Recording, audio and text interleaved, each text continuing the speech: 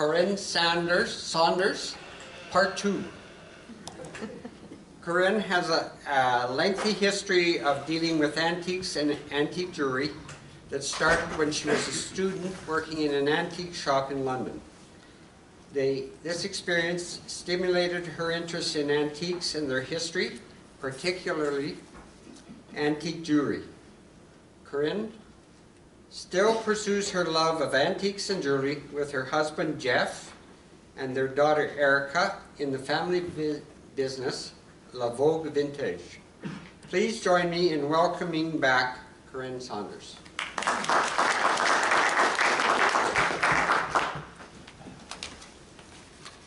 Good evening, everybody. The continuation of silver and its importance in history. The first picture that's up on the screen is quite hectic, and it reflects the rather hectic embellishment of this beautiful fruit set. It's actually a Tiffany set. I will talk about Tiffany a little later on, but I selected this as a contrast to those two elegant but very simple coffee pots that I opened the previous presentation with, just to give you a contrast of just how beautiful you can make silver. I'm just going to recap very quickly. I have to talk quickly because it still is quite long, but just to recap briefly, on part one of this presentation, I looked at the importance of silver with regard to its growing availability.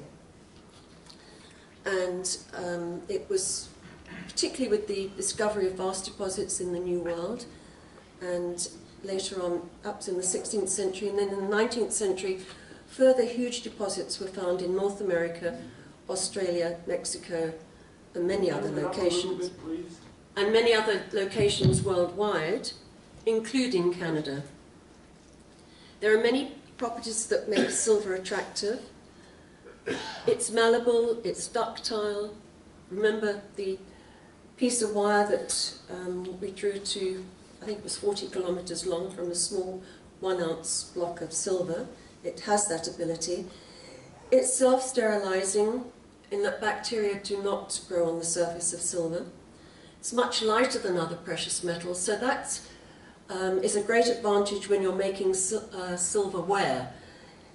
To make a teapot of solid gold as compared to solid silver, the teapot would weigh probably about 2/3 more than the silver piece. So once it had tea in it, it would be quite a feat to lift. It's a highly reflective metal, and that's used to great advantage, as you will hear later on. It's too soft for everyday use, but can be easily alloyed with copper in different ratios to produce a more enduring yet still very workable metal. The sterling silver is used, the sterling standard is used throughout the USA and Canada and Great Britain, and sterling silver consists of 725 parts, or 92.5% silver, and the other 75% is copper. Decorative finishes are very easy to apply. It's a very workable metal for silversmiths, and you can see here a couple of nice examples. The round platter, which is richly embossed, well, with repoussé work actually, and then the bowl at the bottom has cut card silver decoration, which is pieces of silver that are cut out and applied to the surface of the finished article. The British hallmarking system was started to be developed around about 1300 AD, with the introduction of the leopard's head as a mark of the required legal quality, that is sterling silver. In 1544, the lion replaced the leopard head as the sterling mark, and on the screen you can see the little lion. You've got the maker's mark first, then the lion, and then you have the leopard's head. In this case it's crowned, because it was about a 100-year period in history when he was crowned, but today we don't see it with that crown on anymore. And then on this particular hallmark, you have the date letter, which enables you to date the piece precisely to the year. And then here there's a figure of the figurehead of George III, which was stamped on some of the silver to indicate that people had paid the required duty that was also introduced for about a 100-year period, I think, to fill the government coffers. Today, only 4 assay offices remain. That's London, Sheffield, Birmingham, Edinburgh, and then one in Southern Ireland, Dublin. Originally, there had been 10. And from 1975, all the offices now use the same date letter and style, and this changes every year. Today I want to continue with other techniques that were used to make decorative and domestic items. The first one of these is Old Sheffield plate, which you should not confuse with Sheffield plated, and I'll explain that later. British plate, close plate, Britannia metal, again, don't confuse it with Britannia silver, 2 quite different things. And then finally, electroplating. I'm just going to skip a couple of pictures here first. Old Sheffield plate is a process that was discovered by a man, Thomas Bolsover, in 1742. And it was a technique whereby a sheet of silver was fused by heat onto a thicker sheet of copper, often in the shape as an ingot, in fact, of copper. The fused sheet was then rolled and made into small objects such as buttons and boxes at that time that had a silver finish on but weren't solid silver. So they were able to compete effectively on price with sterling silver, and because of that it soon came into demand. I just want to go back quickly here. This is an old drawing of a Sheffield plate workshop. The man on the left-hand side, you can see, is pouring the molten copper into the moulds for the ingots. There's a little pile of ingots on the table there, bound together. That is, the silver and the copper are bound together, ready to go into the furnace at the back, to be heated, to fuse the copper on the silver onto the copper, and then finally the man on the right-hand side is polishing those bars once the process has been finished. And just a closer look at those bars. The top left-hand one is the copper ingot with just the layer of silver lying on it, and then the one on the right-hand side, you can see how they're strapped together to hold the silver onto the copper before it's put into the furnace and fused. And then the bottom one is the completed bar before it's rolled, and that has been polished and finished. And here, I apologise, it's not a steam-powered lathe at all.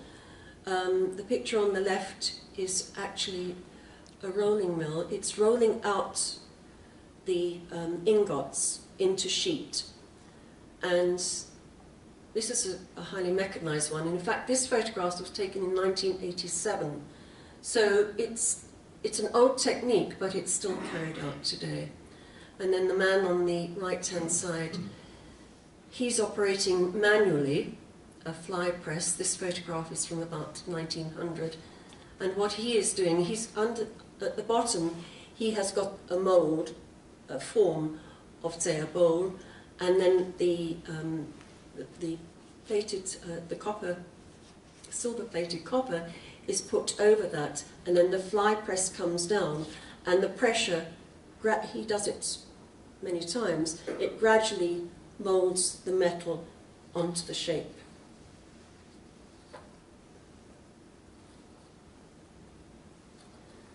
Now this is a picture of a saucepan, and the outside of it is copper and the inside is silver. Now what has happened here, well, in fact right from the beginning, Old Sheffield, the silver was only applied on the one side, and because copper does, the taste of copper taints the food, the silver side was always put to the inside of the saucepan, and cookware was made like this for quite a few hundred years. This piece in particular dates from 1750, as you can see.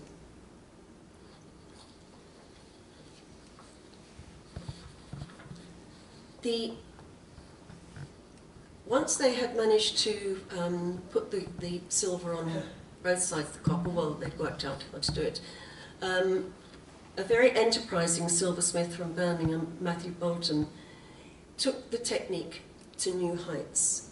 He was quite smart, he made a lot of money from it, and is very well known for his old Sheffield plate.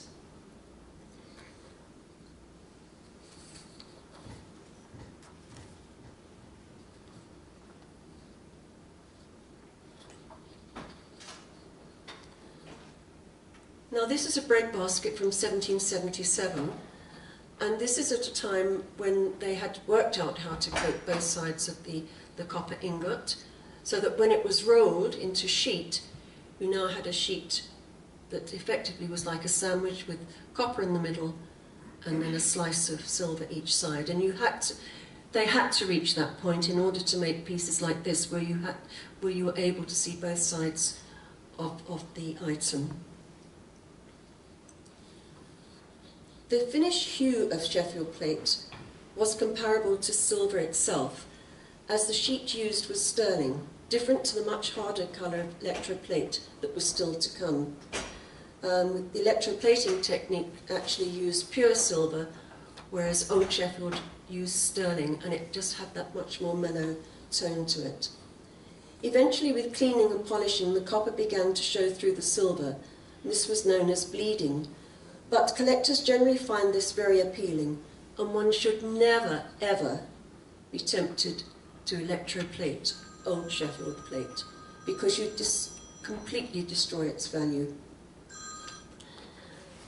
And this is a rather beautiful toast rack made from the Sheffield plate, but here they've worked out now how to make wire. So they've completely coated the wire with the copper in the middle, and that's enabled them to make this rather attractive piece. The bottom, of course, would still be the normal plate, flat plate. On the right-hand side, oh, sorry about these pictures, it's from a book. The right-hand side shows a water jug made from Sheffield plate. This was made by Matthew Bolton in the late 18th century, and then the one on the left, which you can see a little clearer there, was made by another silversmith, but in the same period. And you can see the standard of workmanship and decoration was quite remarkable. And I think this is the thing, we tend to think that silver demands the craftsmanship, but so often the craftsmanship was not spared, even if the metal itself was not so precious. Okay, now we'll just move on to the next. Oh, sorry, before we go any further. This little piece here is a cucumber slicer. Now the gadget, the Victorians loved gadgets, and this was a very neat little machine that every well-dressed tea table would have, one hopes. And what they did, they peeled the cucumber, it was placed in the cylinder, and then at the end is a blade which was turned, so that you had freshly sliced cucumber at the table to put onto your thinly sliced bread. I've never seen one myself, I'm sure they're quite rare now. And this is another little gadget, a little carriage for the coasters which held the wine bottles. So you could then send the carriage down the table and people could either help themselves to a glass of wine, although I'm sure at that time the butler probably did it for you, but nevertheless the bottles went down the table mechanically. And this is a little bit of self-indulgence. I had to include this because this is a piece very similar to one that we had through our hands about 15 years ago. I don't know if anybody here knows what it is, but we certainly didn't know what it was when it came to us. And we asked everybody we knew in the trade, including the top evaluators in the country at the time, and nobody could come up with an answer. And then we had a light bulb moment when we were watching a film, Master and Commander, with Russell Crowe. And in that film, he's sitting in his cabin one evening, and the cook comes in carrying one of these. And he took it and opened the lid in front of the fire. And what this is a cheese melter. And the cavity at the bottom is filled with hot water, and the one that we had actually had an additional piece of metal which you also heated and then put into the water to maintain the heat. And then the slices of cheese are put into the little compartments that you can see there. It's carried then to wherever it has to go to, and then the lid is opened in front of the fire, and because the inside of the lid is highly polished, it reflects the heat and just toasts the top of your cheese for you. Having found out what it was, we then felt that, well, we could sell it, which we did, and we have regretted it ever since, because I've never seen another one. British plate, now this is something completely different, is composed of nickel-silver, which is an alloy of copper, zinc and nickel and contains no silver whatsoever. It's a complete misnomer. It was first used as an extra layer between copper and silver in the production of old Sheffield plate from about 1830. And the advantage of that was that it showed a dull grey colour once the silver started to wear. So you didn't get this huge contrast between the silver and the copper showing through. It was now just a sort of muted greyish colour, which I suppose they thought was more acceptable. And the articles themselves are often stamped BP, denoting British plate. Close plate was the only way of silver plating steel. The articles were first made in steel, and then they were dipped in sal ammoniac, which acted as a flux, and then into molten tin, so that it was completely covered. And then a piece of silver foil was cut to the shape of the item, and it was folded over the piece, and then a heated soldering iron was then rubbed over the surface of the item, thus melting the underlying tin and uniting the steel and the silver. I don't know who worked that out. The marks consist of different shields containing the maker's initials and registered marks, and that's why we have this picture here. Bradshaw, the top mark has nothing to do with it. Bradshaw, you can see the single mark. That was how he stamped his old Sheffield plate. But close plate was often double struck, and you can see that there. The two Bradshaws and the two, some sort of pliers that he has there.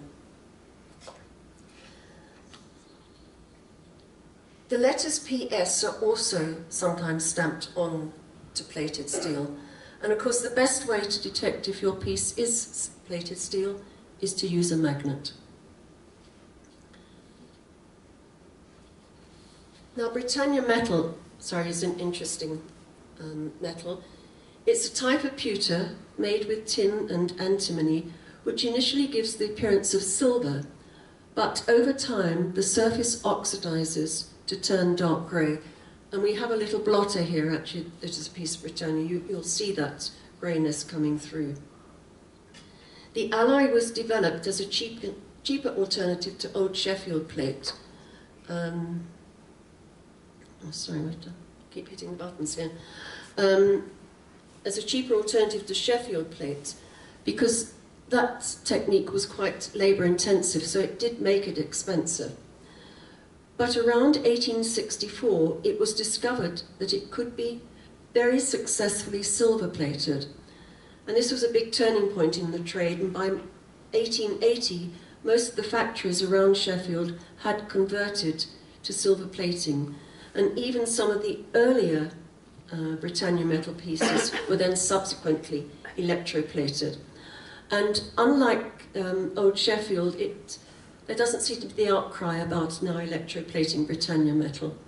and it doesn't affect the value.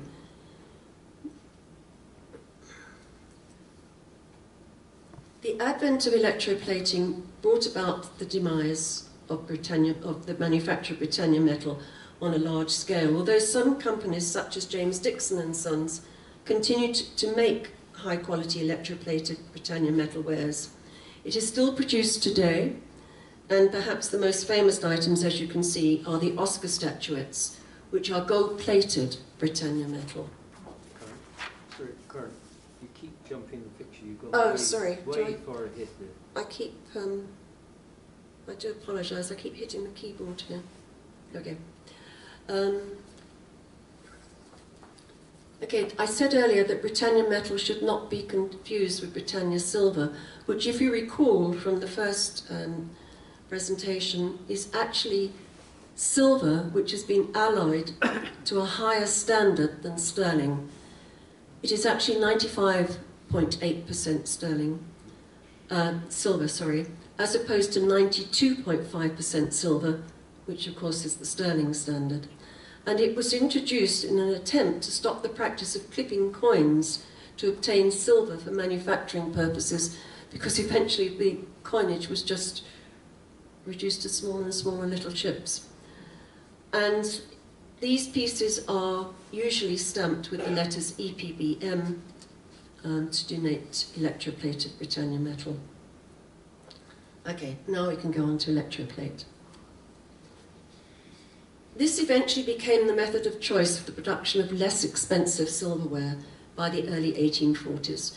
It was, in fact, a true child of the Industrial Revolution, because up until that point they hadn't really had the skills to develop the techniques or the machinery required. There were many initial technical problems, such as getting the silver to coat the item evenly over the whole surface, and in getting the silver to adhere permanently. By 1842, however, Elkington and Co.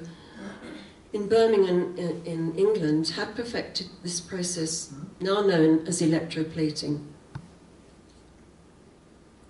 And this actually is a picture of Elkington's electroplating works, rather grand entrance there in that middle photograph, and then several depictions of the various techniques used. And in the top right-hand corner, those people standing on the balcony, the middle one is actually the Prince of Wales. He did a tour of the facility at that time, because it was all very exciting and all very new. The article to be electroplated was placed in a solution of potassium cyanide with a negative pole attached to it. The positive pole was attached to a 100% pure silver sheet, and a low voltage current passed through the solution, causing the silver sheet, acting as a cathode, to produce silver ions, which were deposited onto the article. The longer the item remained in the bath, the thicker the coating of silver. And when the item was removed from the vat, it was gently hammered over the surface to make sure that the silver coating had in fact adhered correctly. And in this picture you can see that the size of the bars that were required, and it became really quite a production line, bringing these things through.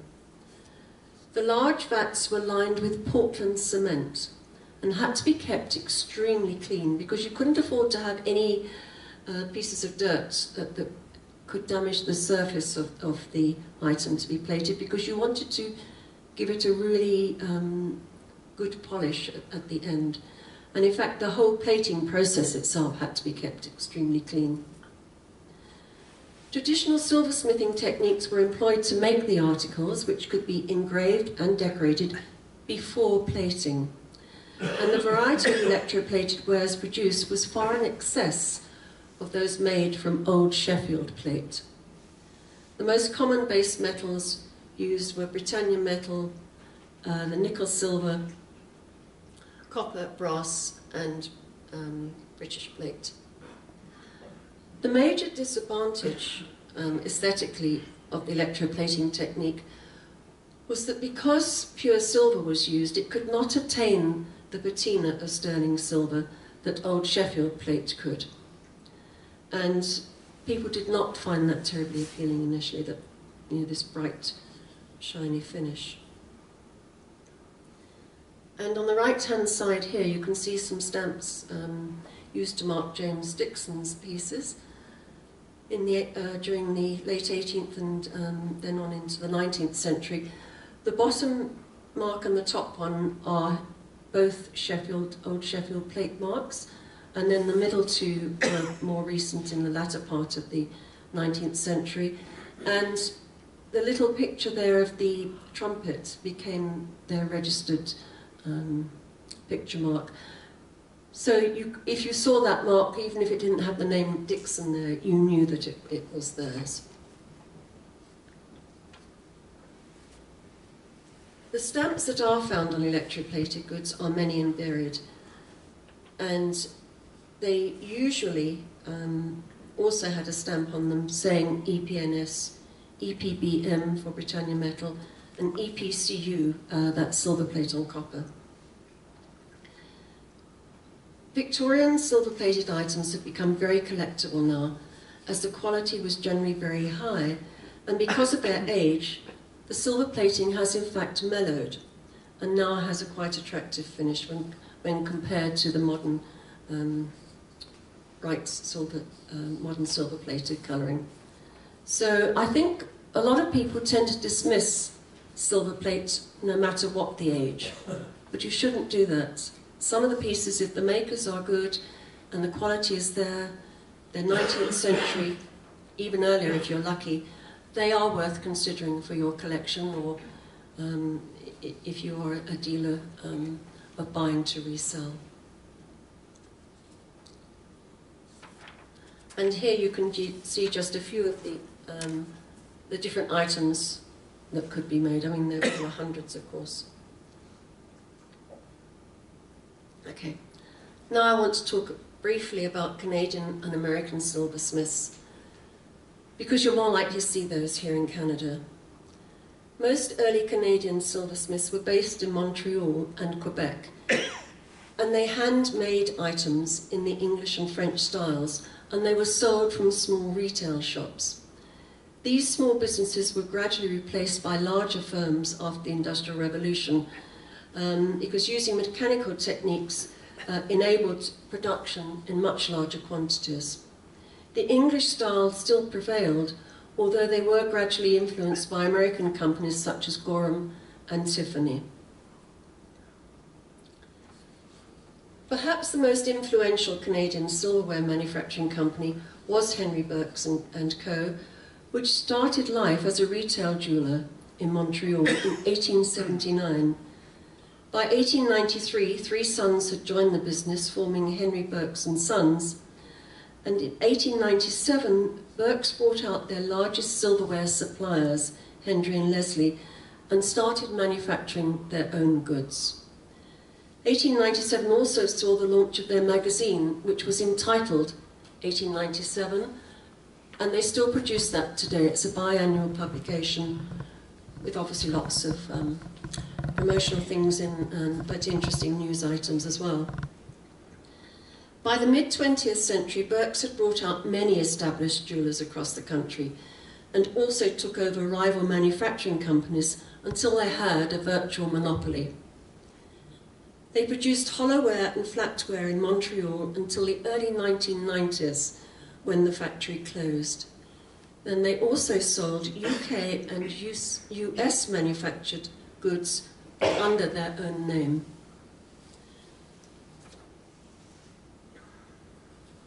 Burke's Silvermarks 1879 to 1897 was in fact the retailer's stamp, HB & Co. After 1897, when they were manufacturing themselves, the name Burke's was added, together with pseudo-marks of a lion rampant, sovereign's head, and a date letter. Sorry, have I missed one? Yeah, here we go. Sorry, I jumped one. And you can see that on the right-hand side. The, sorry, that's the... you've got the sovereign's head there, you've got a date letter, and you've got the little lion. So they're trying very hard to replicate the English system. but it was in fact nothing to do with that. Although, having said that, Burke somehow in 1925 managed to obtain permission from the London Assay Office to add a date stamp to correspond with the London cycle date stamp. I don't know how they did that, because obviously the piece didn't go to London to be assayed, which it should have done. Anyway, it's quite a coup for them. Then the later marks, they were very early in introducing the sterling stamp, as indeed was Tiffany's in America. And these were two of their earlier marks. I've not seen the one on the left-hand side very often, but certainly you do see pieces around with that mark on the right-hand side. 1920, William Burke's introduced this blue box, which became quite iconic. They made all their packaging like this, with different marks. In fact, well, I had a couple of boxes, I didn't bring them, I'm afraid.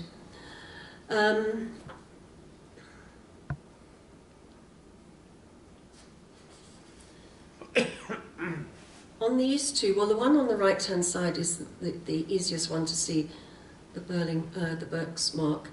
They've introduced here the Canadian mark. Well, it was known as the Canadian National Mark, with the letter C with the lion's head inside it. Previously, this happened in about 1925, previously the Canadian mark was a beaver. In 1934, they introduced the national mark for items of precious metal that were wholly manufactured in Canada. You couldn't have any foreign pieces in there.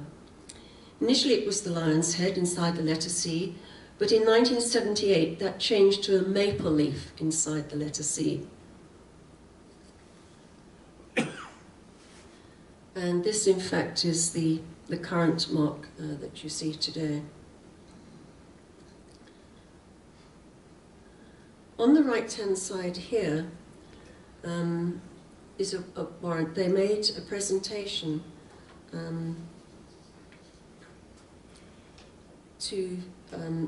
no, they didn't make a presentation. Edward VII actually issued a royal warrant to Burke's when he was a Prince of Wales. This was quite an honour. I think there were one or two Canadian companies that did receive this honour, and Burke's was one of them. The massive expansion of Burke's throughout the 20th century, which included the purchase of the retail chain Mayors in North America, gradually seemed to overstretch the company, and it filed for bankruptcy in 1993. John Burke's sold to an Italian company, the Regalux Group, who began to reset their sights back to the global luxury brand, and that's still their goal today. I think what happened, reading between the lines, it's my own interpretation, by taking over so many retail outlets, Burke's had to increase their sales, and they couldn't do it just in the luxury market. They had to appeal, have a much wider appeal, and through that they gradually lost their focus, sadly.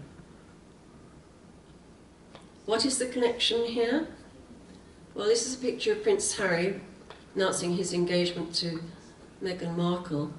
And the connection is that she's wearing a pair of Burke's earrings, and they are these opal and 18-karat gold earrings that you can see on the left-hand side. Now, whether that's just a massive marketing coup, I don't know, or whether she bought them when she lived in Toronto, but now those opal earrings are one of their biggest sellers. Other prominent silversmiths include this man, Peter Ellis. He established himself in Toronto in 1879, producing hollowware and flatware, again in the English style, taken over by Burke's in 1928. I'm not sure how to pronounce this, Roden or Rodenbros brothers, established in Toronto in 1892, also produced hollowware and flatware in the English style, taken over by Burke's in 1953.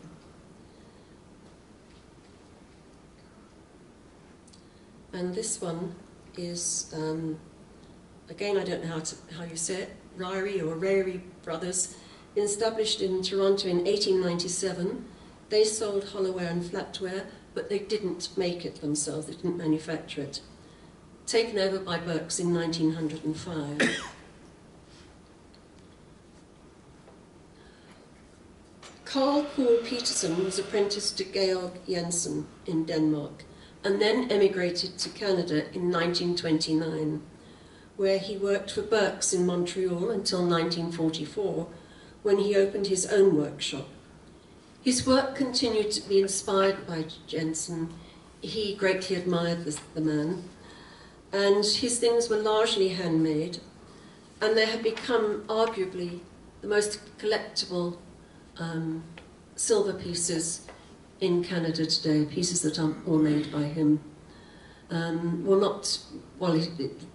factory's closed now, but certainly one of the most collectible silversmiths of the 20th century. And he actually worked on commissions for the NHL and other sporting bodies, and in 1962 he produced the Stanley Cup. The business closed in 1979. William Morris Carmichael was another notable silversmith, but from BC. There weren't a lot of those at the time. He started his business in 1920, producing mainly high-quality silver plate, although he did make some sterling pieces. He made the Thunderbird and Whale Bowl that was presented to George V by the government of BC. Now, I've not been able, I wanted a picture to show you that because it's quite an amazing piece. It's not a huge piece, but it represents a lot of, has a lot of First Nation symbolism incorporated into it. And although it was made in the 1920s, it actually has a very modern appeal about it. It's a very lovely piece. That business sadly closed in 1954. And there you can see some of his marks.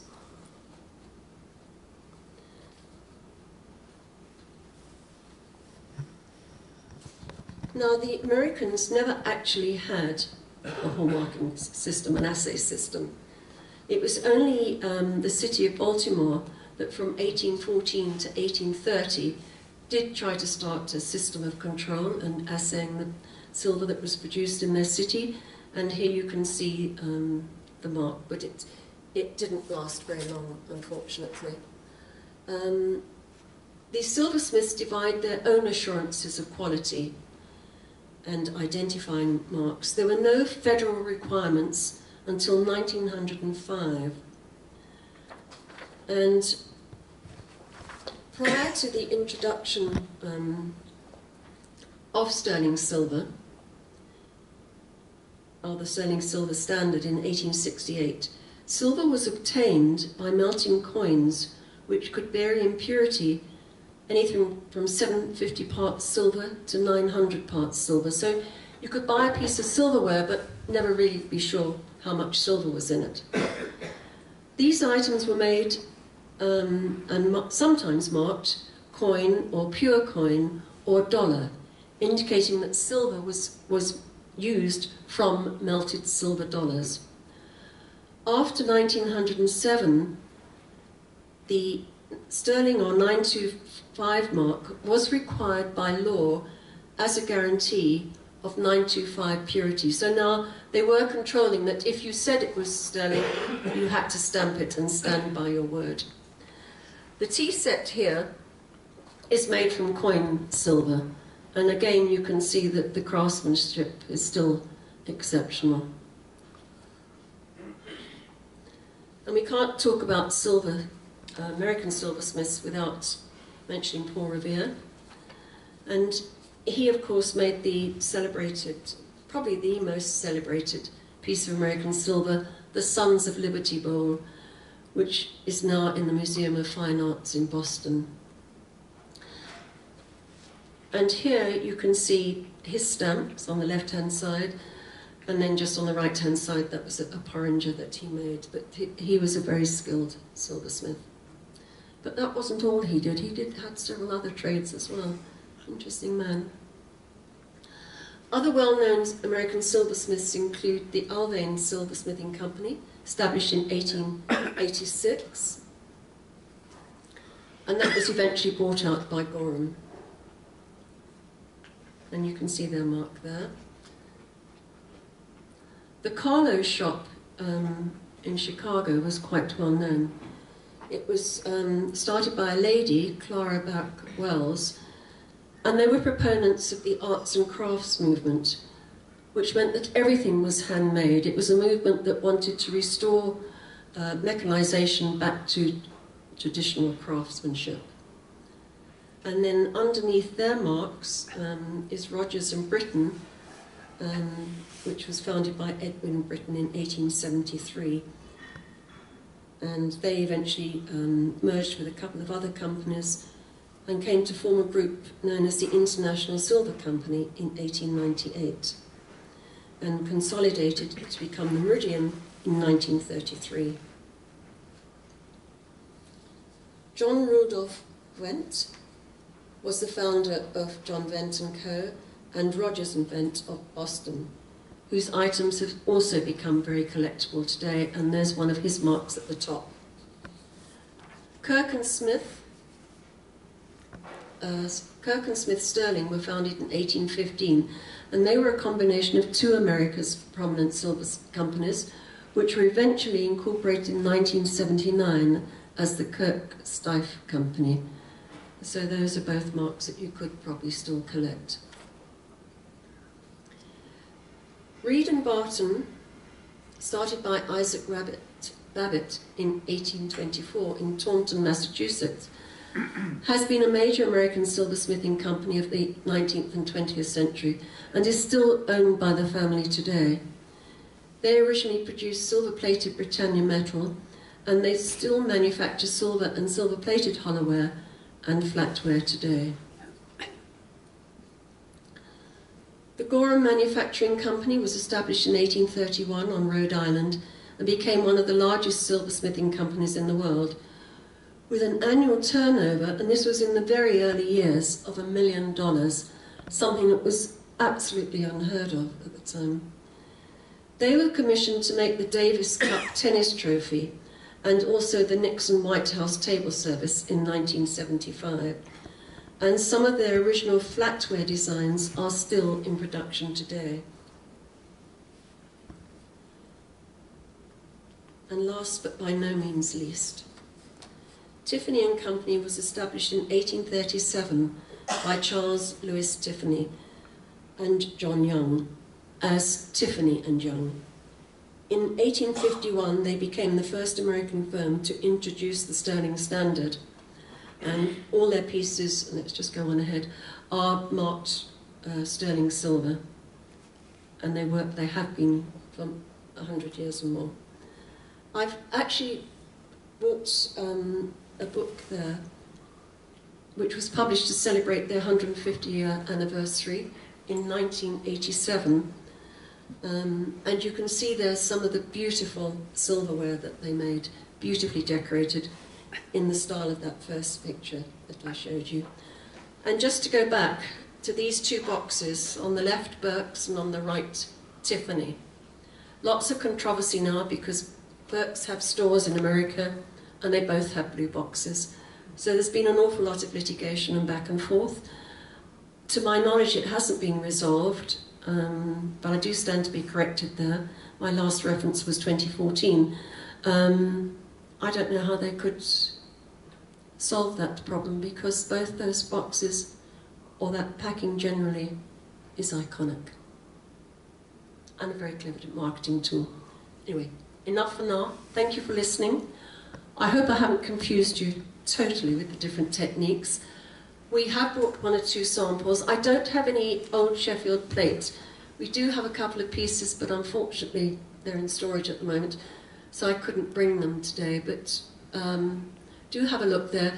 The piece with the glass vase is actually a WMF piece, and I think you may not know that here. It's a German company that produced things, well, they're most famous actually really for their Art Nouveau style pieces. When I say style, they were actually produced during the Art Nouveau period. And there's a piece there that just shows you some of the exceptional ware that they made. And they used a pewter alloy, which was then silver plated. And you'll see that that one, the silver is almost worn off. It's a piece that does still need to be restored. But even though the silver has gone, that dull grey metal is somehow still quite appealing.